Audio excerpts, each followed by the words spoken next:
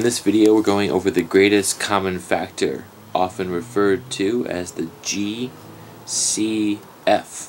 And a factor is just a whole number times another whole number that gives you the product you're looking for. So let's look at the number 12.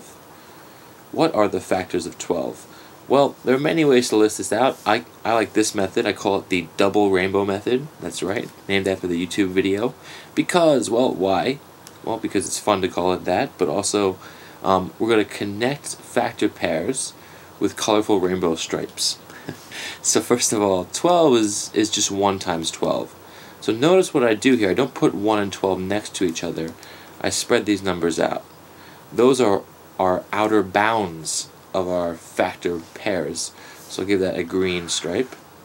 So I know that the next factors I'm going to try have to be between 1 and 12, and the reason I do all of this is because it helps me not miss any factors. And next I ask, well, I tried 1, what about 2?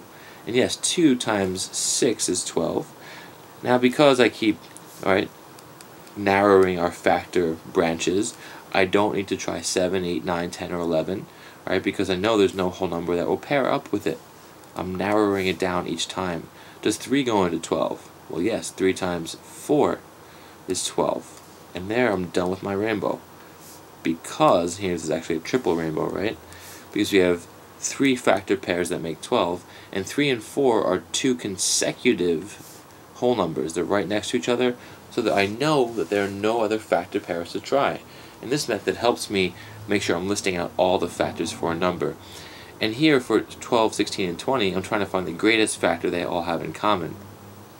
And I could do this for each number, which I think I might do, or I could use a multiple choice. Well, I'll keep using my double rainbow method because I think it's so important. 16, well, 1 and 16 are my outer bounds, and then 2 is next. 2 times 8 works, 3 does not go into 16, and then 4. We know we're done because 4 squared is 16. We connect our rainbow stripes. I'll pick different colors here. And then this is just all by itself. 4, oops, different color. And then one more to go. This time we're dealing with the number 20. Last one. 1 times 20 is 20. 2 times 10 is 20. Right? We're just going to narrow these down. Oops. 2 times 10 is 20. 3 doesn't go into 20, but 4 times 5 is 20. And now I know I'm done because I have those 2 consecutive whole numbers right in a row. So we got all these rainbows here. And no, you don't need to draw rainbows, but I do suggest drawing the pairs as different extremes in your factor list. Now all you have to do at this point is find out the greatest number they have in common. And notice they all have 4. Here's a 4 and a 4 and a 4. So 2 can't be it. Now the other choices they gave us are 6 and 12.